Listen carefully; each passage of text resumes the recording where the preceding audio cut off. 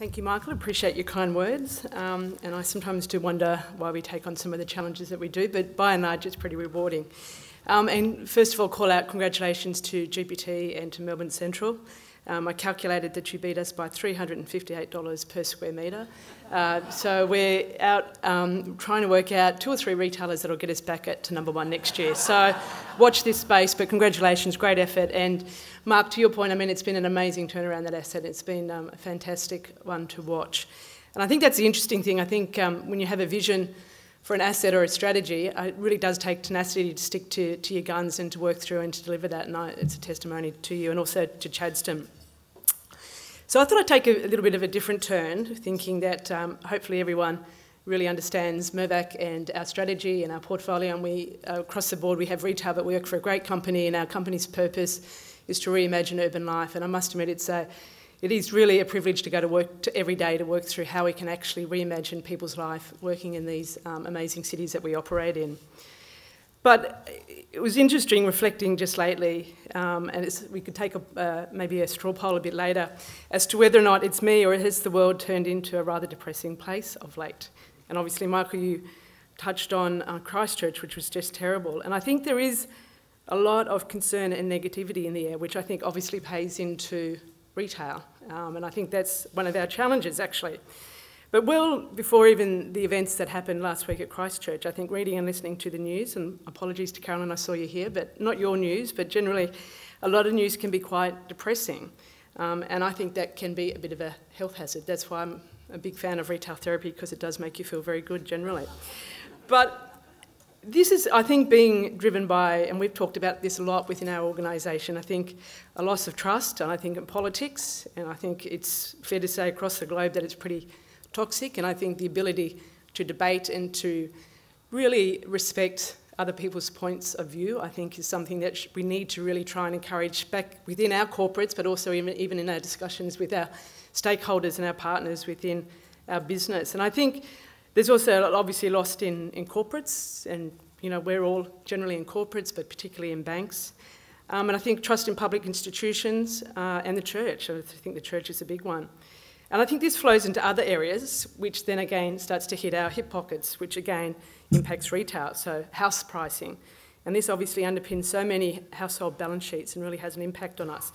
The rate of growth of cost of living. I think we all wish that we'd have those MAT double-digit growth figures when you look at the cost of living versus where sometimes sales figures are coming out. And I think business and consumer confidence obviously plays into this. And the thing that really, really resonates and gets hard, and I think we were just talking about at the table when you're out on investor tour, is just this constant negativity about shopping centres and the death of the mall and bricks and mortar retailing. And you know, I've said many a time at these functions that all retail is not created equal, and I think we're really starting to see that evolve. And I think as an industry, we know where are the good retail assets, and I think we'll look at a lot of real estate repurposing over the next few years. And I think that's quite exciting, again, if you have an organisational purpose, which is how do we actually reimagine what communities can be. And obviously Michael and Sid and a few others have touched on those points. So I think one of the things that this does is it really, we tend to forget about the good things in life. And I think this has a real risk in taking away much of the momentum of all the great things that are actually happening, especially in the shopping centre space. I think it's an amazing place, and I don't like to brag, but I hit just over 30 years in the shopping centre space. So I'm really like a majors lease. I've probably got another 2 more options to go and then I'm out.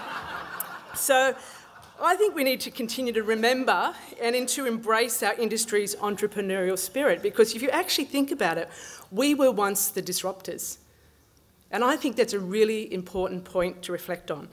And so I think that what we need to do, and I think a lot of us are doing it, is to continue to reinvent, and we need to disrupt back and prove everyone wrong. And I'm sure we're all acutely aware of the infinite opportunities thrown up by the shifting landscape and are committed to applying our experience, not the experience physically, but our experience, creativity, innovation and customer insights to drive change that makes a significant positive impact on people's lives in the communities that we operate, which we've touched on. And I love days like today, and I call out to Michael and Leanne for hosting it, though I did say to Greg Chubb, I don't know which I regret more, a birthday or shopping centre news, because it means I'm another year older, 31 years.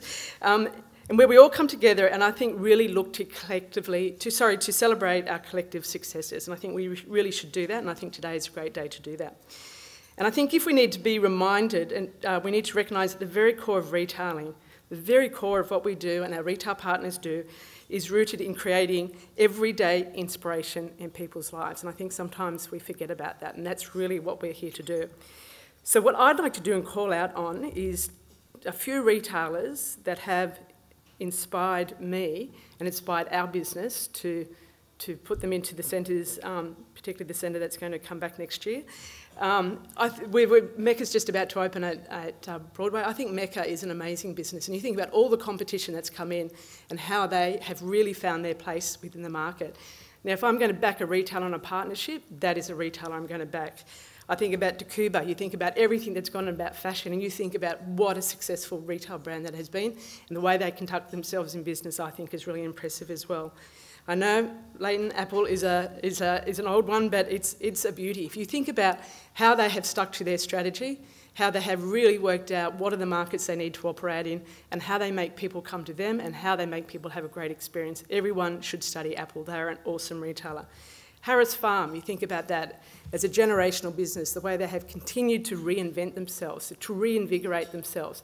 And if you look at one of the impacts that we've had on Broadway, has actually been the Harris Farm that opened up at Leichhardt. Fantastic offer. And people, we were talking, chubby again, need to sit next to different people sometimes. We're talking about the impact that they've had in opening up their Linford store. I mean, people are changing their shopping patterns for plums and oranges to travel to Harris Farm because it is a great, great retailer.